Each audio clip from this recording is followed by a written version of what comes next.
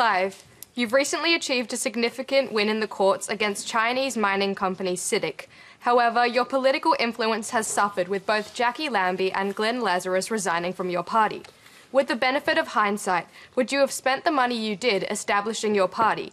Or would it have been better to keep your membership with the Liberal Party and exert your influence as a member of the LNP?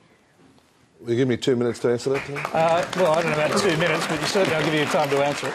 Well, you're going to say, was it worth stopping the co-payment, stopping the changes to the university, stopping $10 billion of cuts to the people on Struggle Street?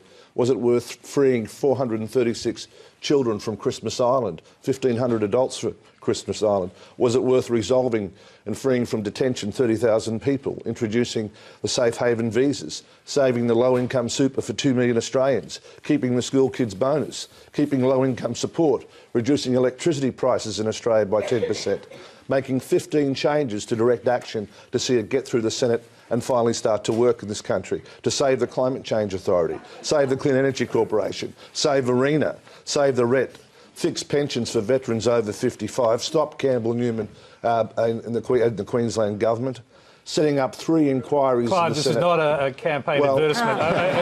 As impressive as the list is on the face of it. Well, of course it was worth it. Yeah. Of course it was worth it, because it's not about how many members you've got in Parliament or ideas. It's about serving the community and having an outcome. That's what politics should be about. Yeah, but it's slightly embarrassing when you start losing the people that you got into Parliament in the first place, isn't it? I don't think so. I think you've got to realise that we were in the balance of power in Australia.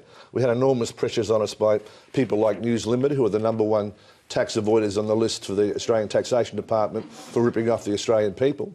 And every day you'll read 16 or 17 articles about me in the press, which are all not true. And you'll see the court judgment of the Queensland Supreme Court saying it was utter rubbish.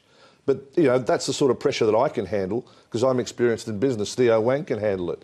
But for normal Australians, which Jackie Lambie and Glenn Lazarus was, going into that situation, having people and lobbyists call on them day after day, trying to grind them down to desert the poor people of Australia, you know, we've got to expect some of us are going to buckle. But I'm not going to, and neither is Theo Wang. And we're going to expose this budget tomorrow for what it is, just spin, trying to get through the same things they were trying to get through last year.